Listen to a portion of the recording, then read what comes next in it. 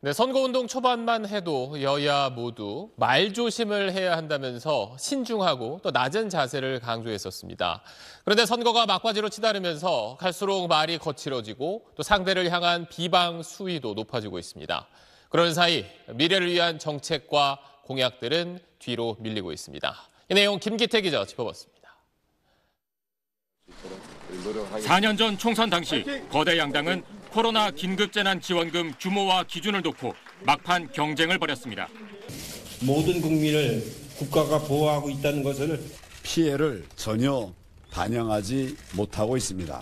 선거 때마다 막말 논란은 있었지만 무상복지나 반값 등록금 등 주요 공약을 놓고 표심 경쟁을 벌이기도 했는데 극단적인 비방전에 공약 대결은 뒷전으로 밀려났습니다.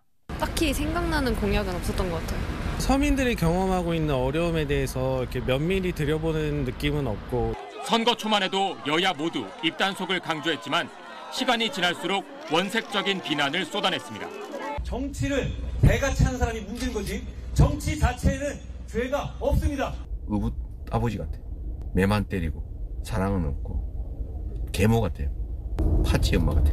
독설 경쟁은 점점 더 격해졌습니다.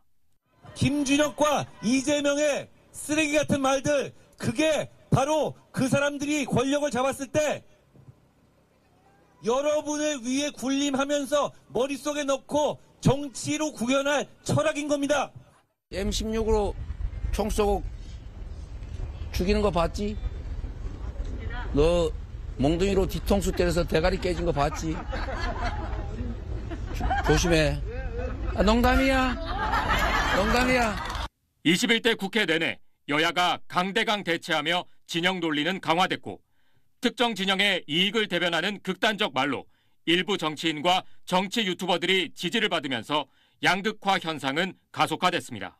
정치인들이 상대방에 대해서 이제 정책적인 부분, 대안적 부분의 차별성을 가질 수 있도록 좀 더 노력해야 될 것 같습니다. 그 부분에서 어렵다고 생각하다 보니까 손쉬운 비판에 급급한 거죠.